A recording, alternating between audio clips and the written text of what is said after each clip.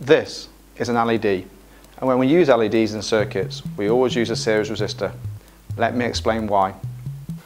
So here I've drawn a very simple series circuit consisting of a battery, a resistor and an LED. As we can see, the LED is lit perfectly. This is because we're using the correct value resistor, which is causing a current of 0.02 amps or 20 milliamps to flow through the LED.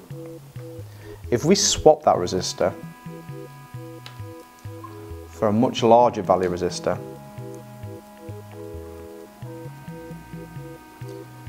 we can see that the LED is still lit, but now it is much dimmer, and the current flowing through it is so small that it's not even shown on our scale here. If we used a much lower value resistor, a much higher current would flow through the LED, and the LED itself could become damaged. I've looked at the datasheet for this LED, and the voltage this requires, which is known as the forward voltage, is 3 volts. So across the LED, we have 3 volts. And in this example, we're going to use one of these batteries, and these supply 9 volts. How do we calculate the value of this resistor? We use Ohm's law. We're going to use Ohm's law to calculate the value of the resistor required in this circuit.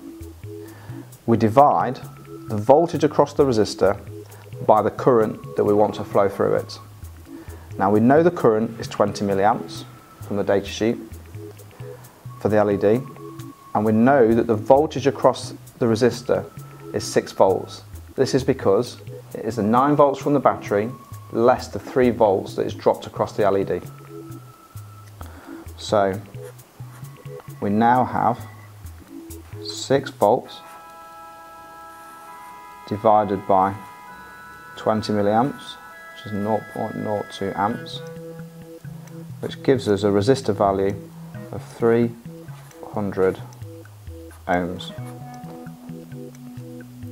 Now, resistors unfortunately aren't available in every single value we might want to have. This resistor is actually 330 ohms. This is because it's the nearest available value that's manufactured to 300 ohms, and that is what we'll use in our circuit.